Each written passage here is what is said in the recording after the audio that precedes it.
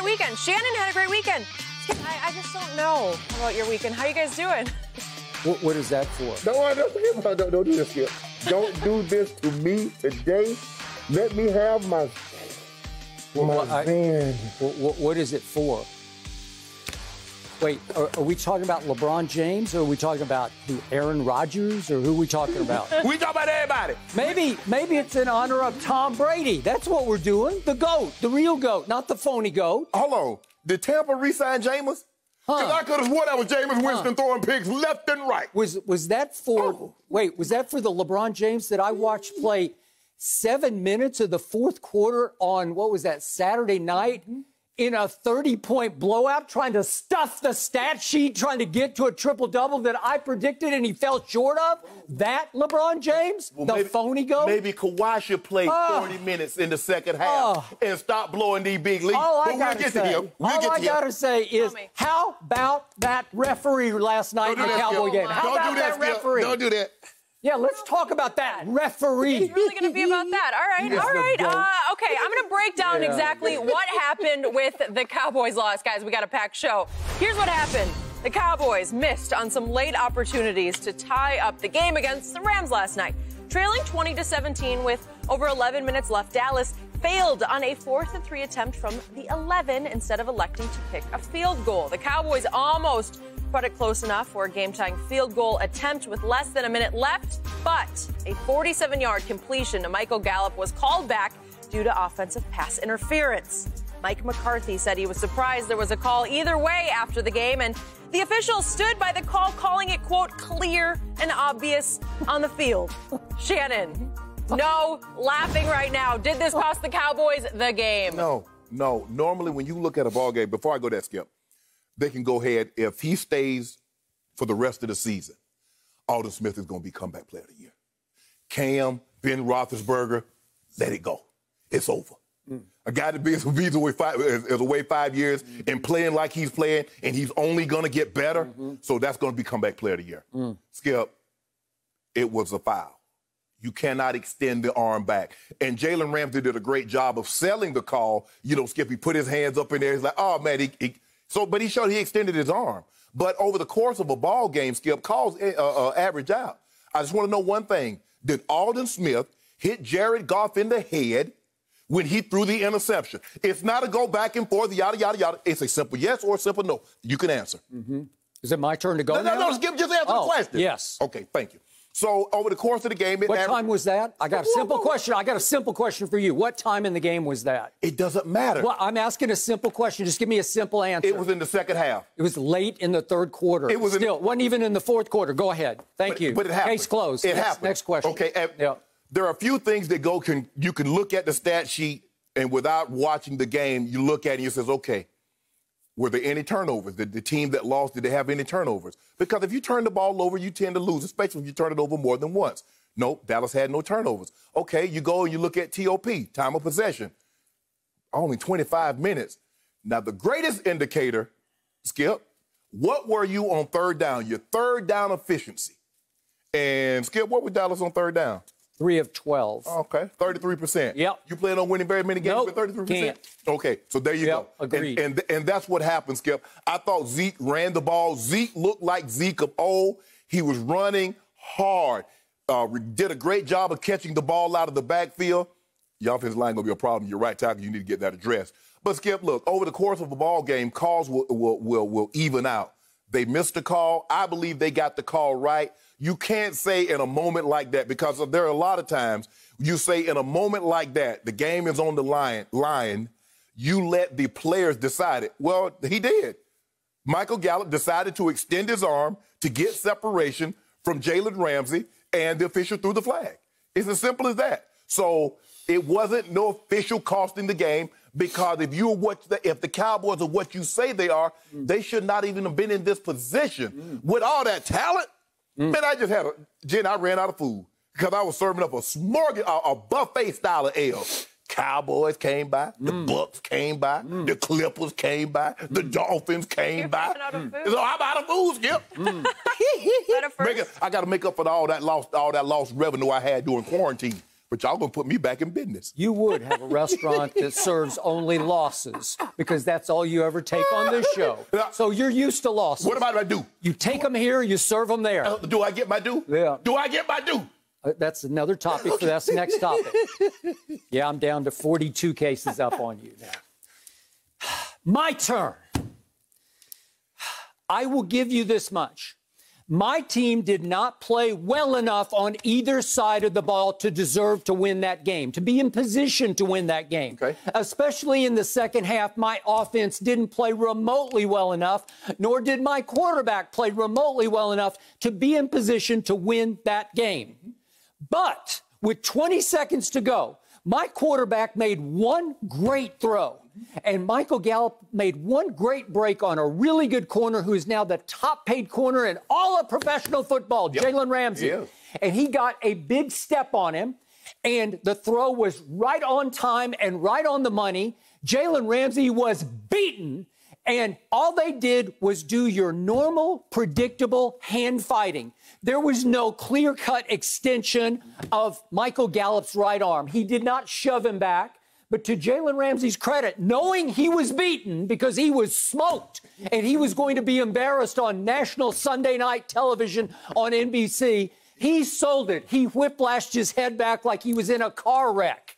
And he got away with it because the referee bought it. I don't know why. Maybe because he's looking, it's Jalen Ramsey. He can't be beaten that bad. He's the top-paid corner in football. I got to throw some yellow because he told me to throw yellow, and I subliminally reacted to throw yellow. There's nothing wrong with what either player was doing. They're doing what you can see on every other deep pass play in the National Football League. It's called hand fighting. There's no push-off. There's no full extension. You are beaten. In fact, Michael Gallup didn't even need to hand fight with him because he had him by one big, long stride. Right. And you cannot make that call at any time in the game, but especially if you're going to decide the game because he caught it clean. We didn't have some Green Bay situation. Was it a catch or not a catch, Dez?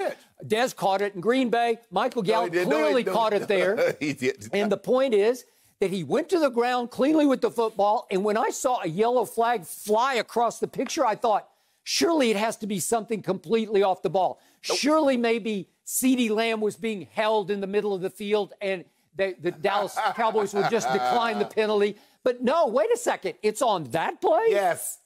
You're kidding me. No. Because at the very worst, that would almost certainly give you overtime because you got the Rams kicker of old. You got Greg the Leg Zuerlein. By the way, Greg the Leg had sort of christened himself as a Cowboy, the way most Cowboy kickers do. He had missed a 53-yard field goal that for him is like an extra point. Yeah. With the leg that he's got, and he missed it way wide right. And the point is, your point about, okay, did Aldon Smith rake his hand across Jared Goff's face, whatever it is, shield, I guess he had on? Yes, he did. Should that have been an interception? No, it should not have been. The Cowboys cashed in with a field goal off that. Yeah. But they had missed a field goal earlier from 53 chip shot yards away. Right. And the point is, those things cancel themselves out. But in the end, is it fair to say that a bogus referee flag cost the Cowboys a chance to at least get to overtime? I don't know. Maybe they would have scored. They had 20 seconds left. Really? Who knows? They might have scored. But where are you going to hold Mike McCarthy culpable for going for it on fourth down and not taking the field goal? That's a whole nother issue if you want to get into that. But I think you just agreed with me. No. It should not have been a flag. I did not agree with you. I told you from the beginning it was a flag. He extended. I didn't agree with you. Well, I think everybody's agreeing with me, so you lose on that. It don't matter who's that. Your 5 followers on Twitter, those are the ones that's agreeing with you? 3 million and 5. Oh, those. Okay. Skip. How many do you have? 4. I ain't got but like a meal. But let me ask you this, Skip. You took the L. The guy extended when he didn't have to. You said he didn't have to do it. Okay, let's go back to 11:46 left in the game. Okay. There's still a whole lot of ball game left. And the Cowboys have it 3rd and 6 down at the 14-yard line. Correct. And they are on a roll. They are starting to cook. They finally found some rhythm on offense. Okay. And CeeDee Lamb had just run back a punt for 20 yards that just brought the sideline up alive. Really? And Mike McCarthy is going with the flow, going with the momentum. I have no problem with going for it on 4th down, but I have a huge problem with the play that got called on 3rd down. Here we go again. It was Minnesota last year on Sunday night, all over again. Dak's starting to warm up. You have 3 potential 1,000-yard receivers out, split out. You got Zeke, who's caught 3 for 31 and 1 for a touchdown. And all of a sudden, you run like a draw action play to Zeke, trying to fool him, trying to trick him, that maybe he can hit up into an emptier box, and maybe he can find something that will gash them for 7 yards. He got 3, predictably, and all of a sudden you're stuck. And now it's 4th and 3. And I think they had already decided we're going to go. We're going to run this play and that play. Skip, I tweeted it. Okay. I tweeted that was a I'm going for it on 4th down call. Whatever. They had already planned to do it. Yes. Okay. So they run shallow crosses. Yes. Everybody cutting across. Yes. And a rookie playing in his first game is going to be, I think he was primary on this play. I'm not sure about it, but it looked like he was there's supposed to be a pick play run for him. And by the way, I lost my tight end last night, Blake Jarwin. I used to call him Shannon Jarwin last night because I thought he was going to have a big breakout year. I'm not saying he'd be a Pro Bowler. I thought he was going to become a force in this attack. He knows how to run those pick plays better than Dalton Schultz does, his backup. And Blake Jarwin is now probably gone for the season with an ACL rupture on a play that was just weird where it was non-contact. He just planted it. And it went. It just exploded. It's almost like an Achilles injury. Okay, so now CeeDee Lamb, my guy, runs a shallow cross, and the point of this play is you don't have to run your shallow cross 3 yards deep. You're going to run for the first down because he is the best run-after-catch receiver that they have. And the throw from Dak was a touch low and a touch late. And that kid, Jordan Fuller, who's a 6th-round pick from the Ohio State, who was first-team All-Big Ten safety last year, he breaks on the ball like a madman, like a demon, and just nailed. CeeDee had to slow just a touch, and he wasn't ready, and he just gets nailed from behind. And I say advantage Rams. I say that was just a great defensive tackle. He did a great job, Skip, because he didn't get caught up in the wash. He gave himself enough room to stand back to see it play out. And once he saw him on the shallow, he knows he's going. Once he takes off inside, he knows shallow cross. So he drives on the ball. So the only thing that Shades could have done is keep pushing up, keep fighting to make him bubble even more. You want the guy to bubble even more. Yep. But once he didn't make him bubble, he was dead to right.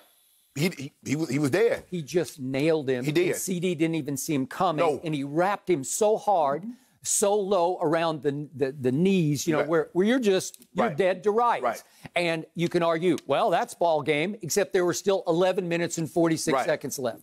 So here's my problem with my team. Here we go again. Last year, my team was 1-7 in one-score games. Yes. Some of them were a little bit misleading because they would rally furiously and get it back to a one-score game, but they didn't really have a chance. But you know and I know what happened at New Orleans last year. Remember 12-10? Yep. Remember what happened at the Jets, 24-22? I just brought up the Minnesota game, 28-24, when they went from Dak to giving it to Zeke. And New England was 13-9, and I'm going to throw out the Chicago one. It was 31-24, but they were way behind. But Philly was 17-9. Right. My point is, here we go again, 1-7 last year, and this is your opportunity to go win your opener. So guess what? Dak was 15 of 18 in the first half for 187 yards. That's hot, man. And at halftime, I was tweeting like, "This is such a joy to watch."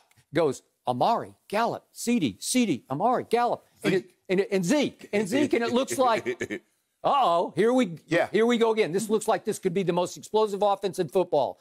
In the second half, Dak Prescott went 10 of 21 for a grand total of 79 yards. And to your point, in the second half, they went 1 for 8 on 3rd down. How are you going to win a road game when your quarterback throws for 79 and you go 1 for 8 on 3rd down? I thought they should have run the ball more, Skip. They were 27 for $136. They were averaging 5 yards a clip. What was Tony Pollard? Tony Pollard was doing a great job of running the ball. He used to be Mike Pollard, but now he's Tony. He won your respect enough to become Tony. Even Dak was getting out of harm's way. He was getting first down, Skip.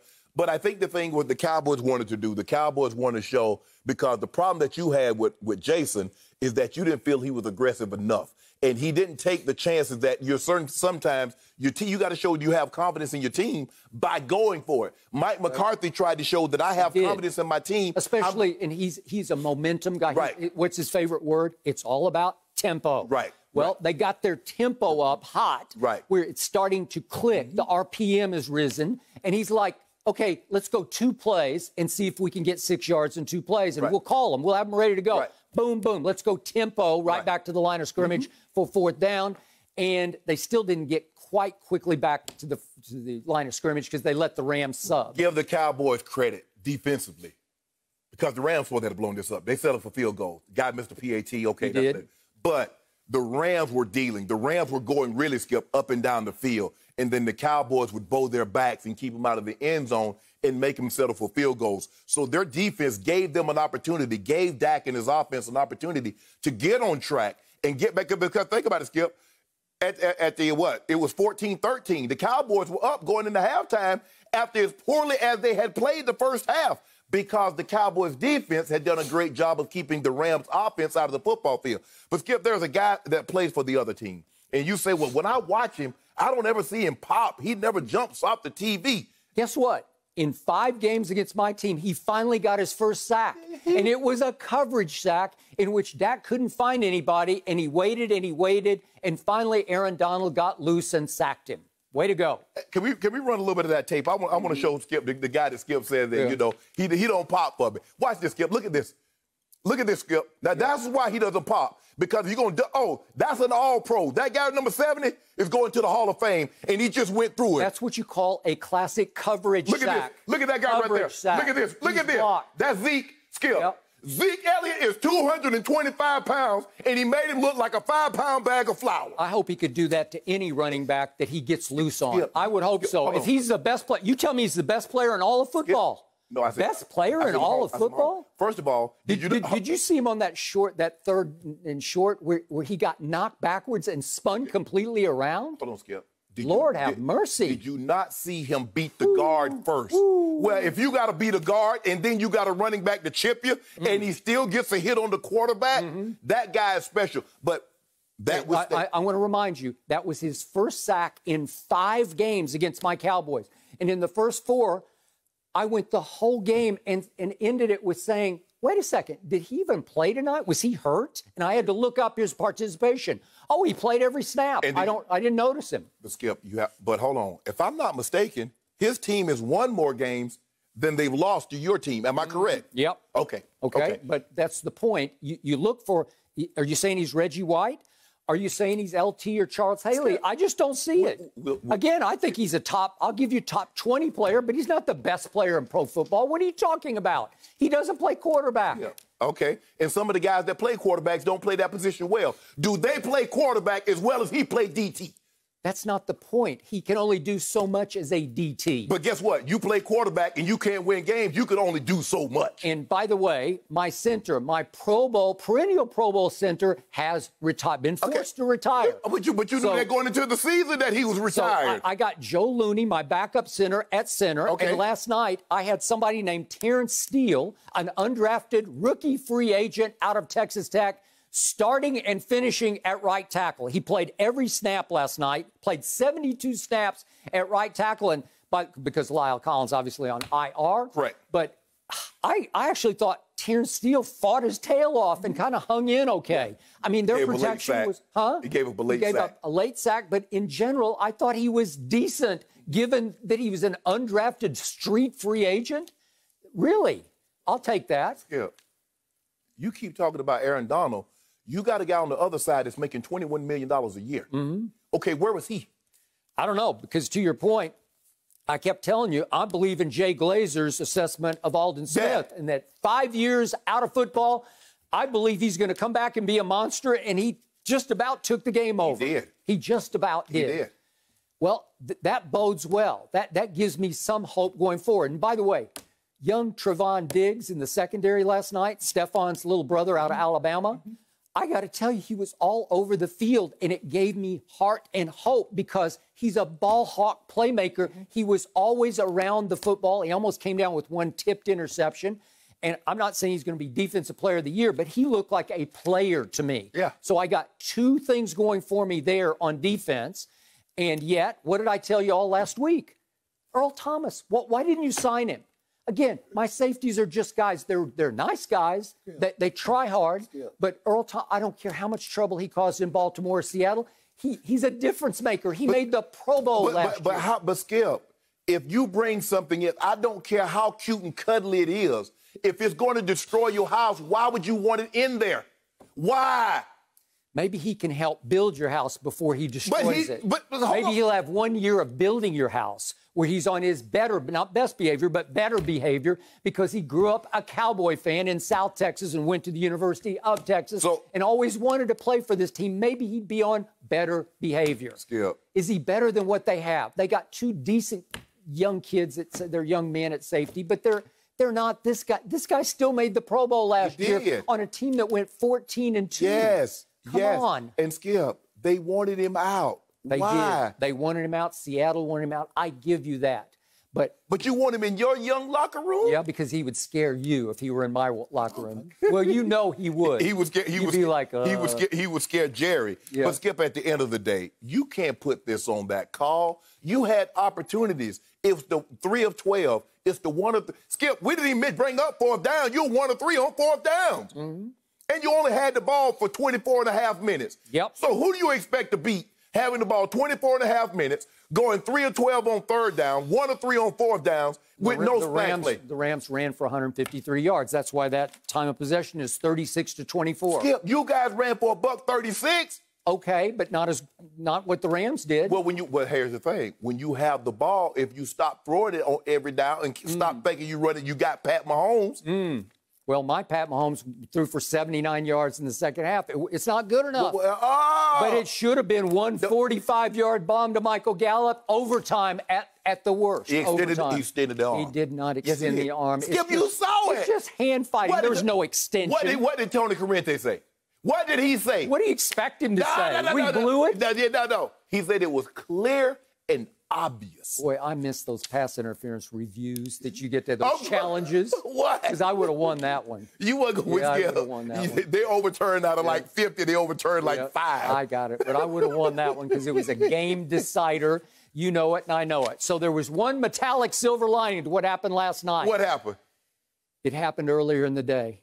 Your Eagles, with your quarterback, Carson, W-I-N-C-E, We ain't talking about him. I wince when I watch him play. We talk about They're up 17-0 in the first half, and Carson Wentz proceeds to throw an interception, lose a fumble, and throw another interception, and they lose 27-17. They get outscored in the second half 20-0 at Washington and let Dwayne Haskins beat them. And I look at the stats, and I still don't know how they did it, but they did it. And guess what? Eagles and the Cowboys are in the exact same spot. Except that your quarterback had a QBR of 14 on a scale of 0 to 100. Mine had 73, which is pretty good. Actually, your quarterback had a 69, but that's neither here nor there. No, I got 73. Okay, you know what, Skip? For you, because it's your day and they were broke in a new stadium, I'm going to give him a 90. But you got an L.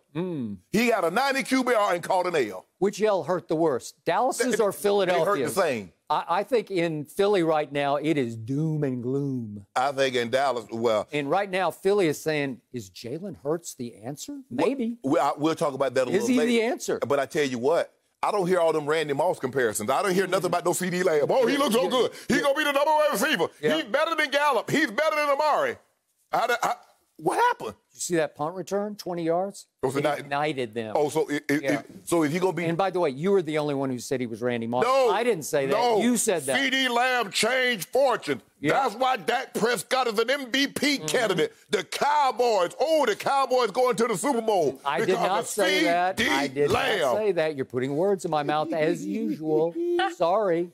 I'll tell you what I did put. Yep. I put an L in the other column. All I know put is an L in that column. I feel much better about the Cowboys winning the NFC East now, and we have 5 cases on that. Thank you very much. Okay. Really? Who would have thought, though, after our first week, that Washington would be the one team in the NFC East with that win? So that is kind of interesting. I don't even know the name of football. The football team is in first place in the NFL. Thank you for watching. You can subscribe here to get the latest from the show, and be sure to check out more of the best clips from Undisputed, or go watch a few other segments from our other shows on FS1.